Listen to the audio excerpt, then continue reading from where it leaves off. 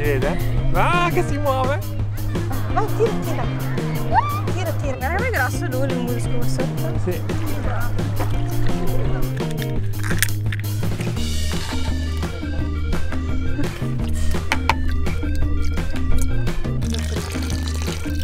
Senti il sapore del cannelli. Bentornati amici di YouTube, oggi siamo a Biserba e vi porto a pescare i cannelli. L'avete mai fatto? Io no, la prima volta, ma vi farò vedere come si fa.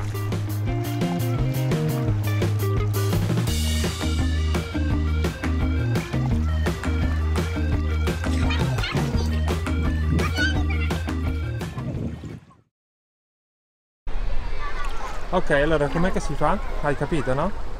Prova a spiegarlo, dai. Ah, pazienza. Un parto, aspetta un attimo. Dai, andiamo, ti spiego come si fa. Con questo spiedo speciale dovete guardare sul fondale finché troverete due buchi vicini che formano quasi un 8 e poi andate lì vicino, zac, infilzate, andate giù un bel po' in fondo finché non vi si aggrappa il mollusco e poi lo tirate su e adesso facciamo una prova. Eccolo, questo qui. Ma quanto forte devo andare giù? Dove? Veloce. Qui sono due buchi. Vedi? Perfetto. Sì. Ho sentito Vai, subito. vai. Ma giù molto devo andare? Sì. Basta. Ah, ha tirato. Preso, guarda. Lo vedi lì? Si vede? Fai vedere anche come si sfila. Al contrario, giusto?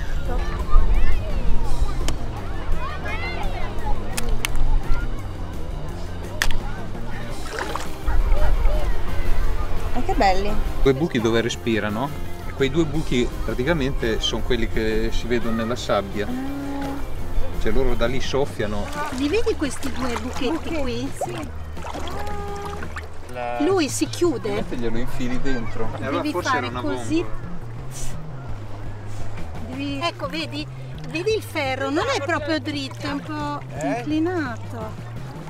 Eccolo. Come avete visto dal video abbiamo pescato i cannolicchi, questo è il nome vero di questo mollusco, è un mollusco pulitore dell'acqua e in sostanza filtra l'acqua e raccoglie i nutrimenti per sé.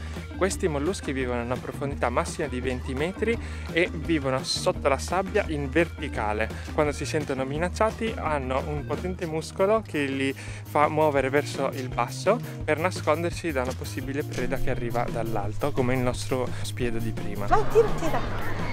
Tira, tira. Dai, sempre tira. nel verso è scivolato via. Adesso si sono chiusi. Ecco, vai giù, vai giù, vai giù. Brava, e tira su subito. No, hai perso. No, non so dove cade. Dai Giulia, su, prendine uno. Ce l'hai fatta. Il più piccolo che c'è. Quello lo mettevo in un altro sacchetto che è di Giulia, eh? Non ci confondiamo con gli altri. E ognuno mangi i suoi. Allora io voglio Faccio la dieta te. Tira su, tira su. Ce l'hai, ce l'hai. Oh. Bellissimo, è il più grande di tutti, che bello. Hai il primato. Una volta che sono stati pescati li abbiamo aperti, puliti e gli abbiamo tolto l'interiore allo stomaco che non si mangia. Fissa, e questa è la parte del cannolicchio che si apre. Quindi infiliamo da questo lato, cercando di raschiare il più possibile. Apriamo il cannolicchio. Partiamo via tutto il corpo. Eliminiamo la parte centrale che è lo stomaco. Tutto il resto lo mettiamo nell'acqua salata del mare a spurgare un altro pochettino e liberarsi della sabbia residua. Volendo la chiocciola la puoi conservare per metterli a gratinare in forno. Vai, gioca a te Giulia. Ha detto che vuole imparare. Dov'è che si comprano gli stuzzichini per raccoglierli? Ferri? Sì, ferri. Mirko mi ha detto di andare da Ivano che sono più economici.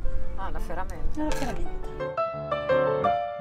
Hai già tolto tutto? Quindi questo va buttato, questo è il questo in buono acqua. e va in acqua. A Io lo posto. faccio anche con le mani, guarda.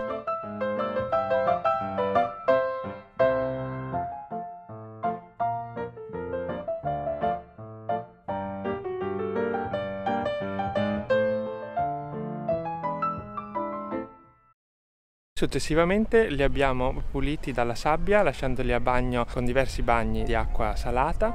I cannelli vengono sciacquati nell'acqua di mare in modo che perdano la sabbia residua. Più li muovete e più perdono la sabbia, e trovate anche le conchigliette residue.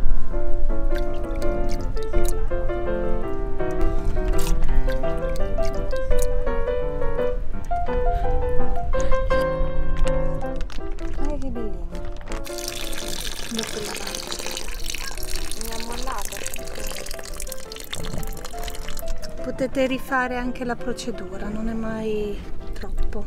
Poi li abbiamo conservati in frigorifero perché domani faremo un pranzo con i cannelli che abbiamo pescato oggi. La ricetta più buona sono quelli grigliati, al forno, gratinati con il pan grattato sopra.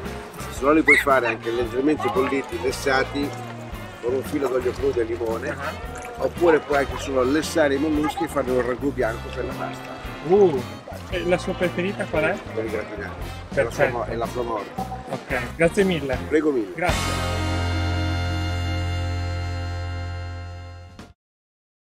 Come promesso siamo tornati in spiaggia con i cannolicchi cotti.